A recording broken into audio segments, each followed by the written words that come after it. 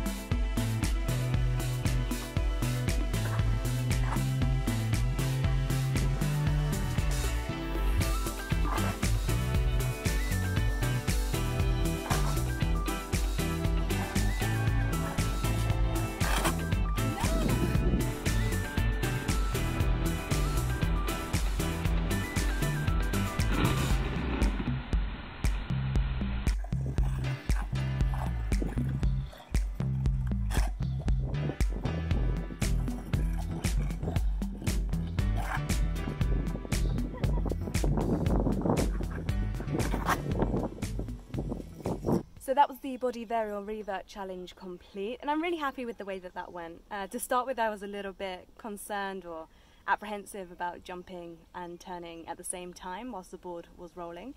But once you get over that and you get close enough to the nose of the board that you can do the revert as well, it's actually a really, really fun trick. So give it a go, and if you haven't already, please subscribe, and I will see you tomorrow for the next challenge.